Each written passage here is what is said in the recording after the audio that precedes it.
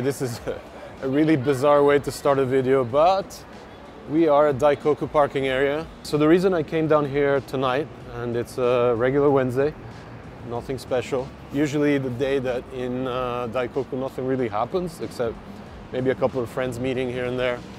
But we just heard a few hours ago that there's apparently a big Civic gathering, 50 to 100 cars. So how can I possibly not come down here and check that out? Okay, so I've come to the, I guess, the further side of Daikoku, where the meeting is really coming together. There's a lot of older A series, so the third generation Civic lining up here.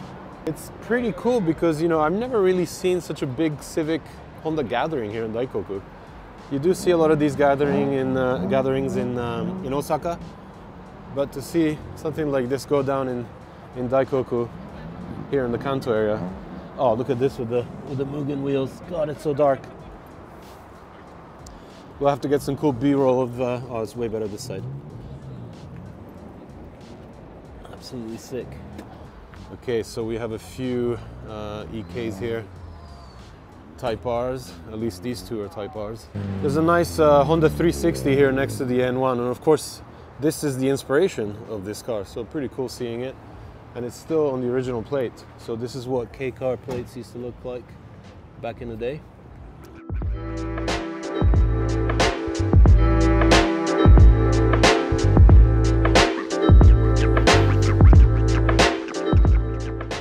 There's a gigantic Bentley in the way, but there's this really cool EK here and a Type R over here next to an EG. And right here at the end of the lineup I found an Acura RL, which seems to be on air suspension and kind of slanted to one side. Of course, it's not an RL, it's the JDM equivalent. I think it was an Inspire, so based on the Honda Legend platform. But yeah, just to give you an idea of all the Hondas that are showing up tonight. I spotted this lonely CRX back here. I think we've seen this at another recent meet that I came here, maybe on a Sunday morning. And all the cars we were looking at from the back. Look at that background, guys. I mean, it's hard to get that atmosphere to come across in videos, but I think with a backdrop like that, you get the point why this is such a cool, popular meetup spot. Yeah, this is exactly what makes Daikoku such a special place. And you know, every time I come here, I'm like, oh man, I've been here so many times. But then, you know, you're kind of confronted with these insane meets. What are you gonna do? You just cannot help but come here and just take it all in and enjoy it while it lasts. You know, who knows when this could all end. We always have the police over there in that building kind of enforcing things and telling us to leave half the time. So when something like this comes together, you enjoy it.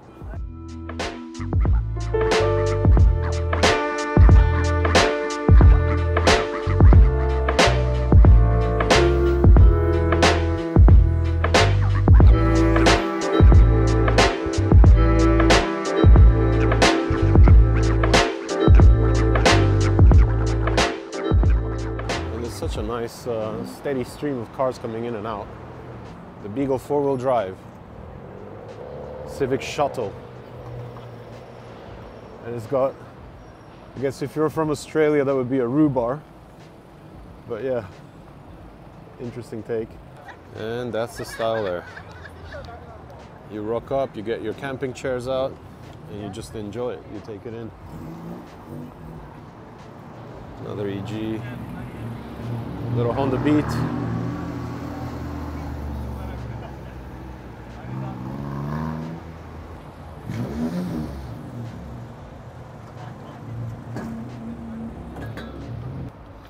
Okay, so this is the EU Civic Type R, the only Type R that was ever built outside of Japan.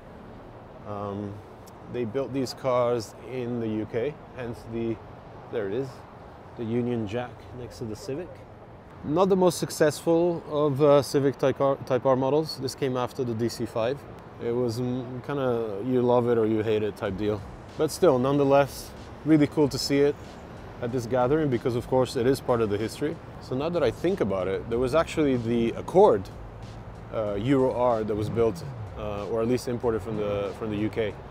So that would have been the only Civic Type R built outside of Japan, and then of course we had the Accord. I just find it really interesting how so many little differences in styling can be done to pretty much the same car. We've seen everything from, like, you know, the Kanto look, the time attack look, the more kind of, you know, collector look where you would have the Mugen wheels and have it like super clean. You have the lowriders group, the guys that thinks they're cholos. Japan is nuts. Here's one of my favorite, the Fit RS. I remember actually going down to Osaka back in the day and shooting the J's Racing version of this car. God, that thing screamed. So yeah, cool to see one. We have a little US style meeting here with the USDM version of the Honda Odyssey. We never actually got this van here in Japan. The US version is probably 1.5 times bigger. If you go for the USDM look in Japan, you gotta have the bumper protector. A couple of cool shuttles here. This guy's got UV lights.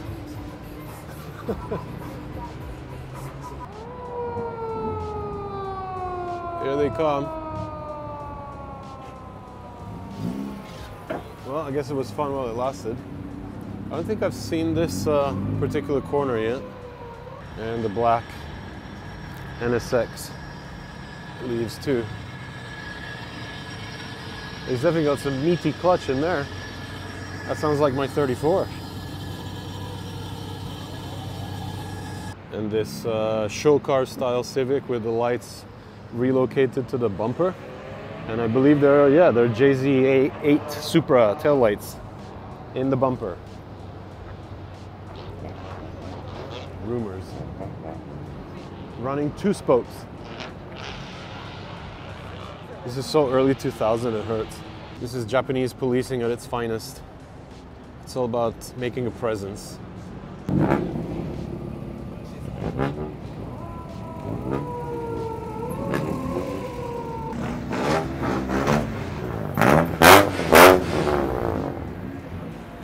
Unnecessarily loud.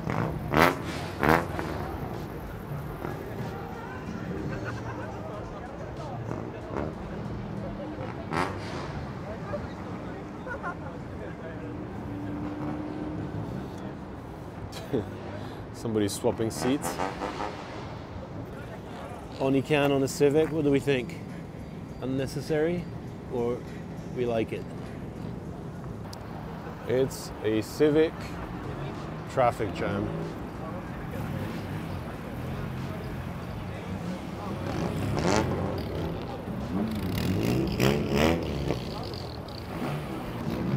This guy just didn't even bring his hood.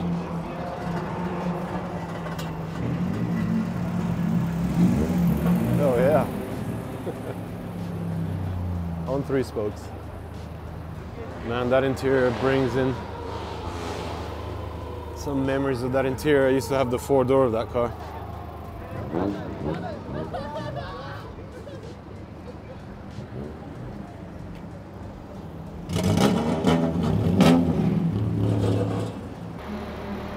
I can't get enough of this Porsche.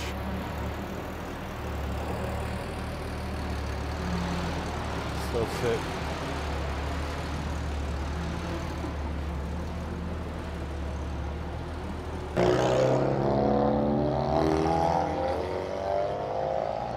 Just look at that backdrop.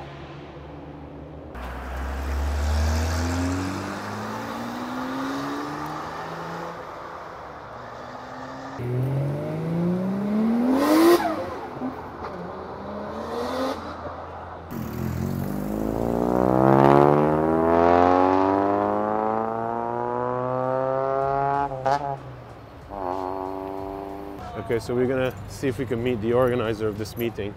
I actually just found out it's 419, so 19th of April. It's once a year. Okay, so this is the organizer's A series. We've got tons of Mugen goodies. So 419, there it is. So this is the Kanto version of the meet, I guess, because if it's East Japan.